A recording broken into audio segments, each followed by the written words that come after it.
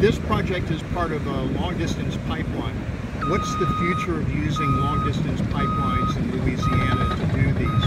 What share of the 2017 master plan will this kind of project be? Long sediment pipeline dredging is extremely important to our overall master plan for restoring the coast. In our 2012 master plan, of the $50 billion that we have allocated to restoring our coast through that plan, roughly $20 billion plus is spent on dredging, and the long sediment pipeline application is extremely important and an integral part of that plan.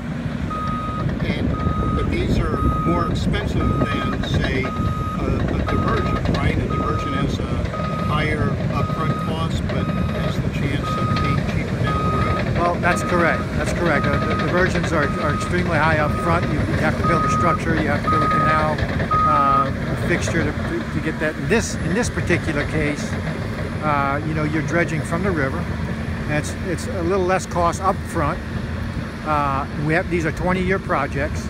So they are an integral part, however, the overall formula for success. It's going to take diversions, it's going to take dredging, it's going to take other means to restore our coast so that we can have a successful formula. And when will we see the proposed version of the master plan come out? Yeah, the 5-year update of the master plan, the initial draft for public comment will be ready at the end of the year. We'll have a 45-day comment period for that draft.